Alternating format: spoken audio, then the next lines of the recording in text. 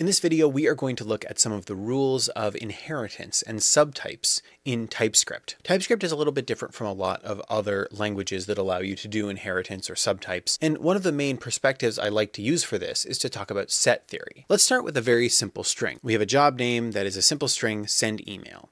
And then we have 4 job name types here. The first one is just string. Well, we know our job name variable is part of that type. But it could also be part of this template string type where we have some string and then -email at the end. We've got a union here of 3 different types, one of which is send email. Our job name matches that type as well. And finally, we have the narrowest type of all, just the string send email. And that's exactly what our variable also represents. So our job name variable can be treated as all 4 of these types because TypeScript works in a shape-based way. All of these 3 types, 2, 3, and 4, are all subtypes or subsets of values that all match inside of job name 1. And you could also say that job name 4 as a type here is a subset of both type 2 and type 3. So this is kind of how subtyping works in TypeScript. And I want to talk a little bit in this video about 2 interesting concepts that come with inheritance. Now, there are some great articles on this topic that I'm going to link in the description below. Some of those use classes and extending classes as examples of the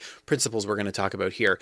Instead, I want to take what I think is a little bit more of a TypeScripty or at least a JavaScripty approach and look at these as type aliases and not as classes that we're extending. So in our example today, we've got a job, and then we have a priority job. These are jobs that you might put on a queue, and notice that priority job extends our job type with a few new properties. Now, extending types gets interesting when we talk about how that works within generics. Let's say we have a job variable that represents a job object and a priority job, of course, that represents a priority job. If you're not familiar with the declare syntax in TypeScript, it just allows you to say this is a variable that exists without actually populating that variable value. It's a great way to just play around with types in the TypeScript playground here. Notice if we create variables now that are job types, both job and priority job can be assigned to J1 and J2. Job, of course, is a job. Priority job is also a job because we're assigning a more narrow value here to a broader type. So what happens when we start using these job types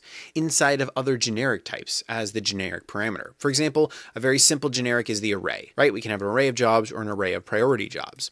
And so the question is, if priority job extends job, what is the relationship between an array of job and an array of priority job? Well, we can kind of test that here by saying, if we were to create 2 variables that are both an array of jobs, what can we assign to that? We can assign a job array, of course, because that's the same type, but we can also assign a priority job array. So this is what's called covariance in programming languages. We say that array is covariant over type, in this case, type T. If type A extends type B, then an array of A also extends an array of B. And this is how a lot of generic types work in TypeScript. Arrays, of course, but also promises, maps, and sets. Any generic type that is a wrapper or an envelope type, those will all be covariant on their generic argument. And that should feel pretty natural. That's probably behavior that you're already very familiar with. But there's another relationship here that is a little bit less intuitive. So let's take a look at this. Our example here is a job executor function. We have this executor type that takes some parameter j, and this is a function that takes a j and then returns success or failure. And we can create 2 variables here, job executor and priority job executor, which is exactly those types. And now let's see how this works when we try and assign these values to different types. So E1 here is an executor job, and of course we can pass it our job executor. It's the exact same type. That makes sense. E2 here, however, doesn't work. Priority job is a subtype of job, but an executor of priority job seems to not be a subtype of an executor of job.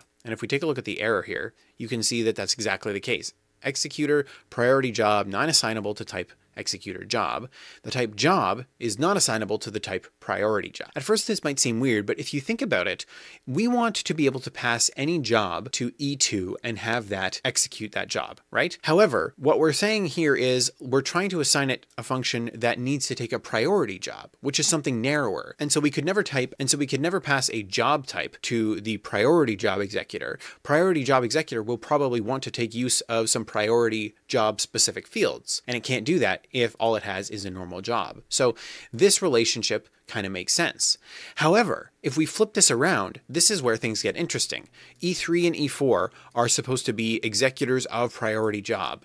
And of course, E4 makes sense. We can say priority job executor is an executor of priority job. However, the job executor can be assigned to the priority job executor E3. How does this work? Well, this may seem weird because you might think I'm always going to be passing a priority job to E3. How can a job executor do the right thing? But remember, a priority job is just a more specific type of job. And if our job executor can deal with a normal job, then every priority job is also a normal job.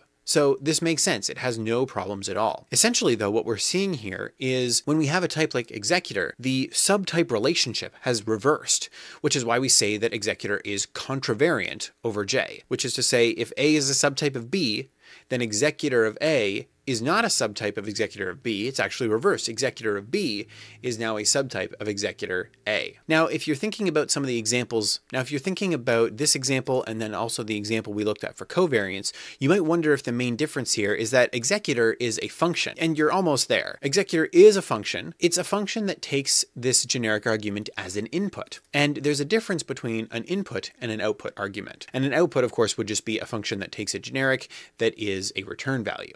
Let's take a look at what this looks like. Here we have an example of a queue, and we have two functions on this queue. We have an enqueue, which takes its generic argument j as an input, and then we have getJob, which maybe takes an ID and returns that job from the queue, and that uses its generic argument as an output. So we have them in both positions here. Now notice that I'm using some special keywords here that were introduced in TypeScript 4.7. So these are not particularly new. As of recently, they were new to me, which is why we're talking about this in this video.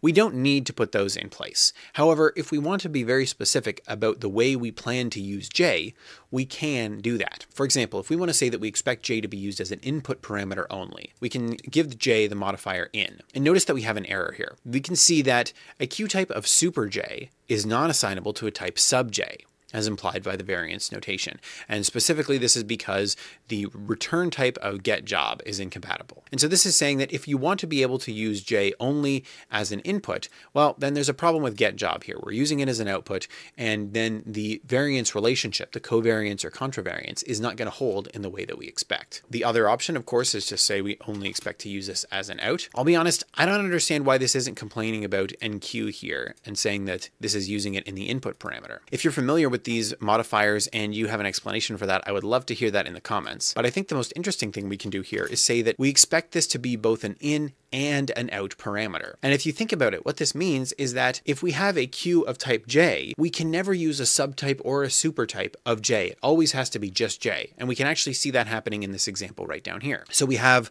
our job queue and our priority job queue, and then we have our four variables here. Two of them are job queues, two of them are priority job queues. And notice the two that are not erroring are the ones where we are assigning the exact types, right? So Q3 is a job queue that we're assigning to the type queue of job. Q6 is a priority job queue that we're assigning to the type queue of priority job, and those work just fine because those are the exact same types because the variables we're trying to assign to another variable is the same type. However, when we try and use our subtype relationships, in both of these cases, we're getting errors. We're seeing that job is not assignable to type priority job, and then the same thing here, job is not assignable to priority job. And so this syntax, in and out, can be handy if you want to enforce that when you have a queue of a particular generic type, you can only use that exact type. We can't use subtypes, we can't use supertypes, we have to make sure we're using the exact type. I'll admit that this is a little bit in the weeds when it comes to TypeScript. I'll also admit I've never had a chance to use in or out modifiers in production, but I recently discovered them and I thought this was an interesting corner of TypeScript that